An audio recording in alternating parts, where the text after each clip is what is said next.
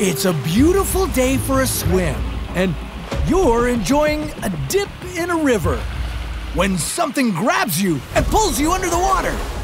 You struggle and manage to break free, but as you climb onto the shore, it chases after you.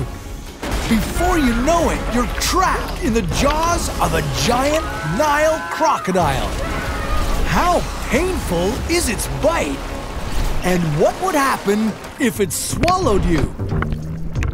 This is your body on being swallowed by a crocodile. The Nile crocodile is the largest in Africa. It can be found throughout much of the continent, growing up to 5 meters in length. It is the second largest species of crocodile and the most dangerous on the planet when it comes to attacks on humans. Its bite is 100 times deadlier than a shark's, and they happen far more often. The Nile crocodile is an extremely patient animal, and it will wait for hours for the right time to pounce on its prey. But meat isn't the only thing on the menu for crocodiles. Why is their habit of eating rocks bad news for you? Attack! It's estimated that 200 people die every year from Nile crocodile attacks. Don't think running away will save you. It can easily outrun you, reaching a speed of about 14 kilometers per hour. When it catches you, it will hold on and try to disorient you by doing its infamous death roll. It will then drag you into the water. Here, it will continue to roll and pull you under in order to drown you. Crafty crocs. You manage to escape the water, but it still has you in its grasp. Being swallowed. The crocodile has chomped down on you with its jaws a few times now. This isn't to eat you, this is to bludgeon you.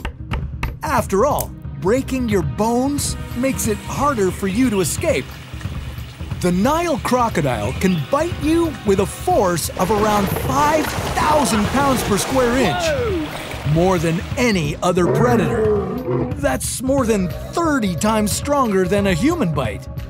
But a croc can't chew. So once it's overpowered you, it will flip you up and swallow you whole. Its throat feels tight around your body, but it's flexible enough to force you through. Breathing will be impossible. Suffocation is inevitable. Can't breathe. Digestion.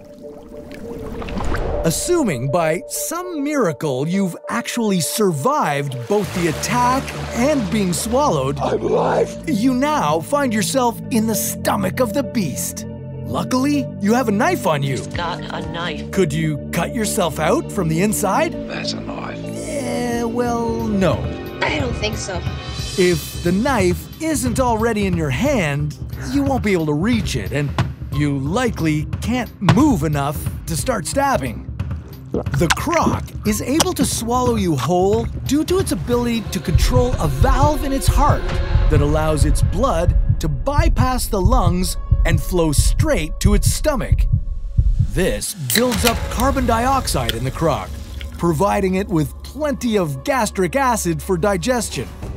The stomach will be like a toxic waste dump. The goggles do nothing. In addition to gastric acid, you might find some rocks in there.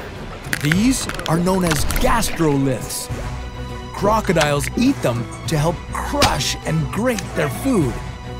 As the gastric acid eats away at your flesh, the rocks batter your body, breaking it into smaller pieces. It will take about 10 to 20 days for you to be fully digested, and whatever's left of you will be pooped away. Survival. The likelihood is that you'll already be dead by the time the crocodile swallows you. But if you're attacked, you might stand a chance. Whatever you do, don't let it drag you into the water.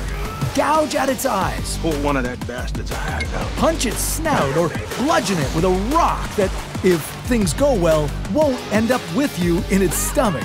Find anything you can to pry its mouth open. If it has you by the arm or leg and you can't get free, your best chance to survive may be to sacrifice that limb. No matter what you do, you won't be coming out of this battle unscathed. Damn alligator bit my hand. Oh my God! Okay, you've been swallowed by a croc, but what extremes would your body suffer inside an anaconda? There's a rabbit in here! Well, we'll find out on another episode of Your Body On.